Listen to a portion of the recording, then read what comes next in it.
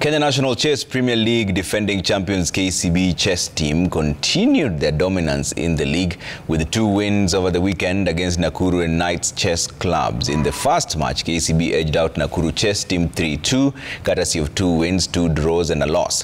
KCB's Joseph Methu was held to a draw by Sasha Mongeli, while Ben Nguku beat Chege Kairu to give the Bankers the lead.